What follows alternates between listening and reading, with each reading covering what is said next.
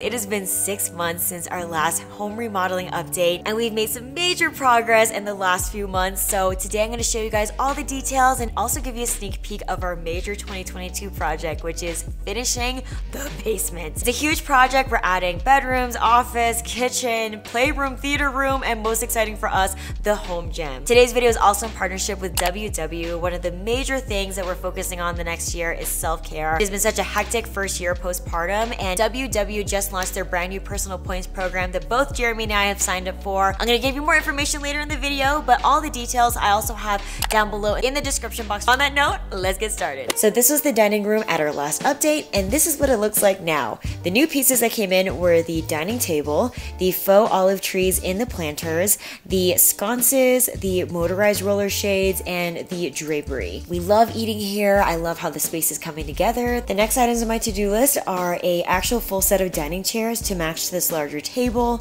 maybe a console table for underneath those double windows to fill that space, a big rug to tie everything together, and then a mid-century modern chandelier. Nothing against this chandelier, this one came with the house, but I definitely want something to kind of fit with the mid-century aesthetic I've got going on and to also complement the sconces really well. Last thing I'll note before I leave this room is I love these motorized roller shades. I can control them all through this remote control individually or all together. They are essential for the super hot side and providing filtered light throughout the day. We love eating here, congregating here. I'll let you guys know how this space pans out. For the biggest update, this is what our kitchen looked like when we closed on the house 9 months ago. This is what it looked like 6 months ago at my last update, and this is what it looks like now. I want to tell you guys, I did so many iterations of this kitchen design, and I hired Anna from her company, Anna Bode, to come in here and help me iron out all the details to get this kitchen into my dream kitchen. So huge shout out to her. I'll include her information down below. So for my last update, we just had the naked IKEA section cabinet boxes kind of placed. We had some temporary like butcher block remnants that we used as countertops. The first thing that happened was we actually installed the cabinet fronts. These cabinet fronts are custom IKEA fronts from a Canadian company called Kitsch. I love their selection in terms of colors and styles. On the outer perimeter, that greigey color is the color Mist in their clean slab fronts. And then on the island, I have a mixture of beaded doors and slab style doors in this black color onyx. Last thing I'll say is a lot of you asked me questions on why I went with the IKEA system. Number one, it was cost effective. Two, I love the organizational capabilities and I really wanted that modern full overlay look. Next big changes are the appliances. Due to COVID, there were so many delays. It took about like 7 or 8 months for some of these big major appliances to come in. We literally could not even cook in our kitchen. The range and vent hood that you see in that last update picture, I actually sold those brand new to another buyer, and then I waited for our ILVE range to arrive. You guys, this range is like the one of my dreams. It feels like a piece of art. It's like the heart of the kitchen. It's a mixture of modern and old world, and it really just sets the color tone that I wanted for the whole kitchen with this nice glossy black, these rich brass details in the knobs. It has like double ovens so you can do dinner and dessert at the same time. We've cooked cookies and bread at the same time, and it also makes really good pizza. Right now we have the grill pan on there, but you can take that off and interchange it with 2 other burner grills for a 8 burner setup. Next big appliance is the fridge. This is a Gen Air fridge. It's a side-by-side singular unit that's built in, so it's completely flush to the cabinetry. And I ordered custom size panels from Kitsch to match the refrigerator to the cabinets all around it for a cohesive look.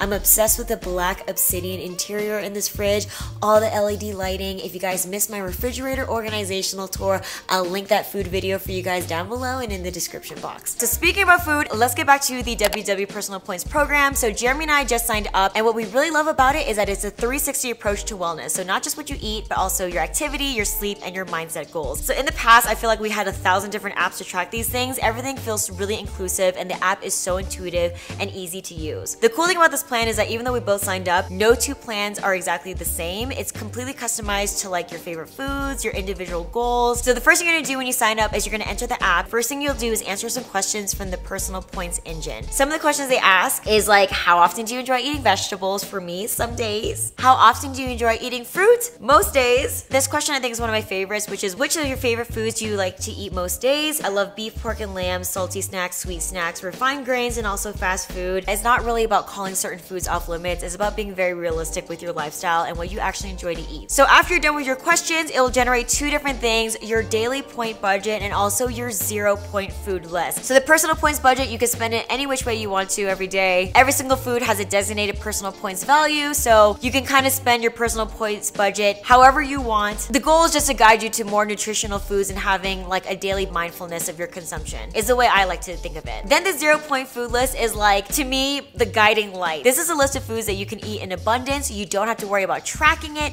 or measuring it. It's kind of like your go-to list. They're really substantial things. My personal ones have brown rice and quinoa, fish and shellfish, chicken, non-starchy vegetables, eggs, and the app is really souped up, you guys. Depending on the membership you have different resources from workouts, live coaching. They even have like a recipe generator based on what's in your fridge. So it's a really souped up app, 360 approach. If you guys are interested in trying or checking out the WW Personal Points program, I have a personal code, Miss EJ Louie, for $10 off your WW membership. I'll include all the information details for you guys down below in the description box. And then I have our Bosch dishwasher, which I believe I had last time in the update, but I did not have the panel on top of it. So here we have the Kitsch integrated panel. It looks seamless so that the dishwasher kind of disappears into the island. I absolutely love this dishwasher. It functions so well, and I love that top rack at the top. Then for the last two appliances down the hall, we have the beverage fridge from GE Monogram. I love that it's got the stainless steel and that brass knob on top to kind of tie in with the hardware. It's a great fridge that we use, our guests use, and I have no complaints about it. And then the last thing is the microwave drawer. It's kind of hidden away. Even though it's underneath the counter, you don't have to really squat down. The drawer is really easy to just drop things in and out. The panel is hidden, so you can get a really clean look from the outside. And yeah, overall we've been enjoying it and use it every day. Moving on to hardware and plumbing fixtures, I got everything at the Ultra Design Center here in Denver. You guys, if you're renovating or remodeling and you live here, you have to go. So for our hardware, we have a mixture of knobs, pools, and really thick appliance pools from a company called Colonial Bronze. These are like handmade, super high quality, made for life brass hardware. It somehow feels so heavy and substantial, yet soft and ergonomic. I am obsessed, and we got the perfect finish of brass that I was looking for, called antique bronze. They have so many finishes and styles. And then for plumbing, we went with California faucets. I bought the main kitchen faucet and the pot filler together. It's the same burnished brass finish, which is a living finish. So this is going to patina and kind of have an old world look over time, which I really like to break up all the modernness of my house. I love this faucet. It's a nice, simple, elegant look with a retractable pull down sprayer head, and I was able to customize the hand paddle to a matte black finish, making it more durable against water and also provides a nice contrast in color. And then the matching pot filler not only creates a beautiful statement on that backsplash slab, but it's a super useful tool for filling up your pots as you're cooking. And then that second faucet that you see, that little mini one, we just got that installed 2 weeks ago. That's actually the reverse osmosis drinking water. It sits underneath the cabinet, and then we're able to dispense it from this little faucet. For the sink, we have a Blanco Celegrant 32-inch single basin sink, and I have the stainless steel rack on top to just kind of protect the bottom. Absolutely obsessed with this whole setup. And then let's move on to the countertops. This is the MSI Calacatta Laza quartz.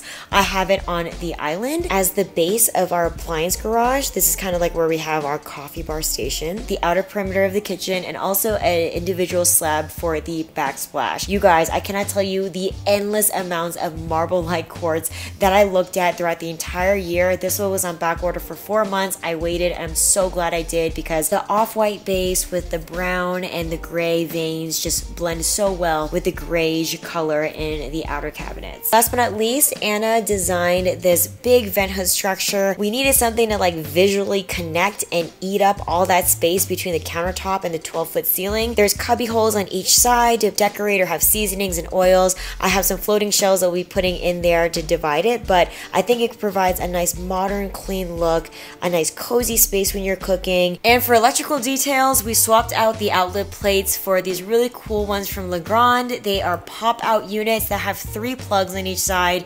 Super sleek and minimalist, and just gives a more elevated look. And the last things that I have on my to-do list here, I've got these 2 black squared off posts that I want to put at the edge of the island to kind of anchor that out.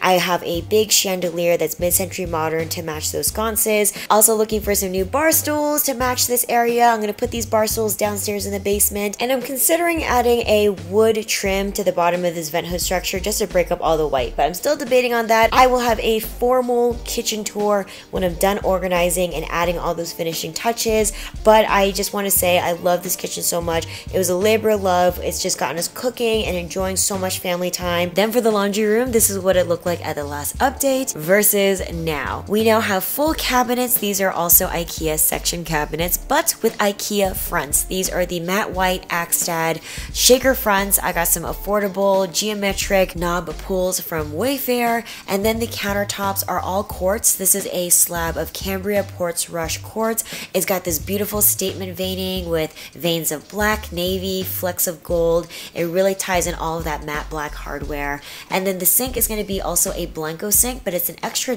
deep like utility sink. So useful with a baby and being located in the laundry room. The faucet also has an extendable hose, which is great for cleaning, and I got this off of Wayfair. Now for the washer and dryer, I love these units. These are the GE Vent Fresh washer and dryer set. It has this like huge autofill bin where you can just dump all your detergent in and it just dispenses it for you.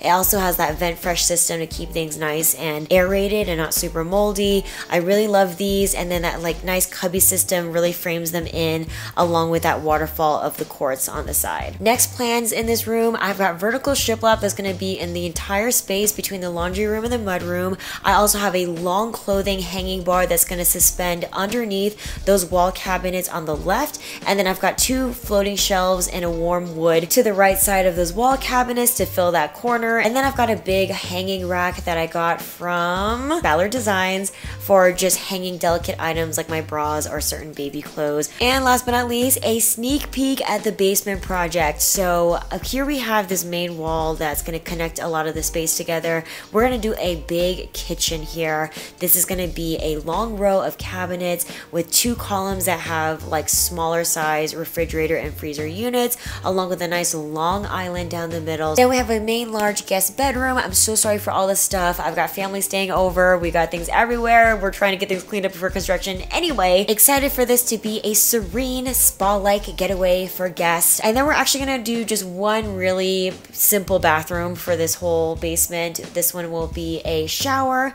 with some cubby holes on the side for storage, a singular toilet, and a double vanity. That way 2 people can get ready at the same time. Very simple, straightforward. Then we also have an office planned. A lot of us work in the house, so this office space will be outfitted with a nice big desk for people to focus, get some work done, but I'll also put a futon in there so it can easily be a second guest bedroom at a moment's notice. And then we're most excited for the gym space. The top of my wish list is definitely a rowing machine, but if you guys have any other recommendations of good home gym equipment, leave it down below in the comments. I just want to have some mirrors up, a TV so we can watch, yoga or workout routines, and then some nice padded gym flooring on the bottom. I can't wait to see this plan unfold. Then we have this nice open flex space that will be a play area for my son.